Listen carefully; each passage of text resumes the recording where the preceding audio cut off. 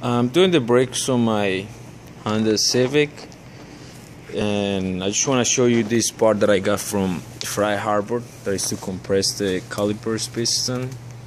It's right there. You actually put the old pad in here facing the piston, whichever way you decide to put. I mean, it doesn't matter. Just decide to put where the ceramic is on this side, so it doesn't, I don't know, like it doesn't, the screw doesn't go into it if I put it on this side. So what you have to do is, this is the way it looks. And I paid like what, $5 for it, Freight Harbor Tools. That's the way it looks. You actually spin it over here, doing it with one hand, so and it's actually not hard at all. So you go like that, slowly till you actually compress the hole. So you can see it right there.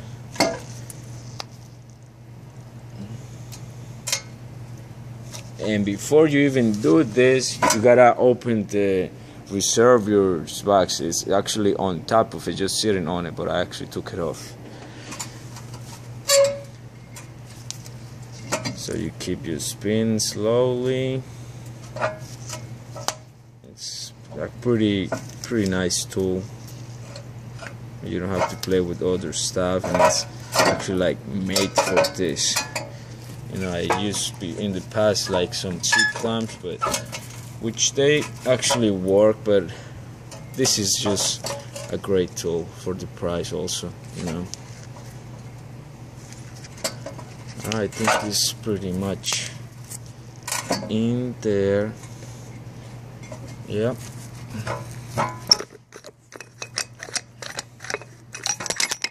yeah, this is what it looks like.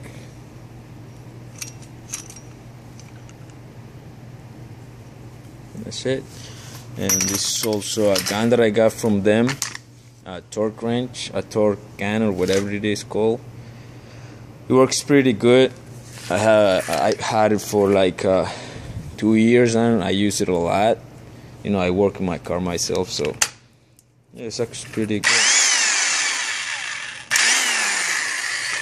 And another tip right here. As you can see, I already took the screws that usually are a pain in the neck to get out. But before I put them in, the last time I did my rotors, I actually put some anti-lock grease in there,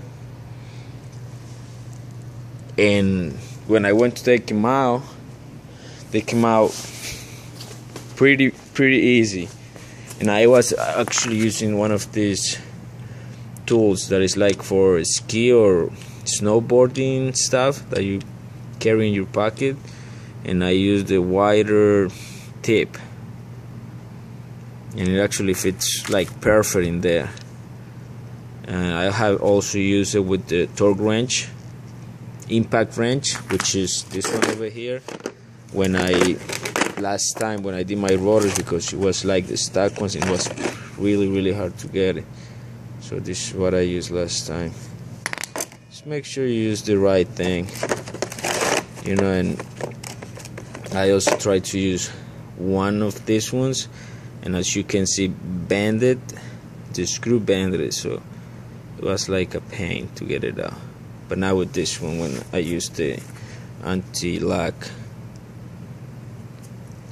grease, see? Alright, I guess that's it.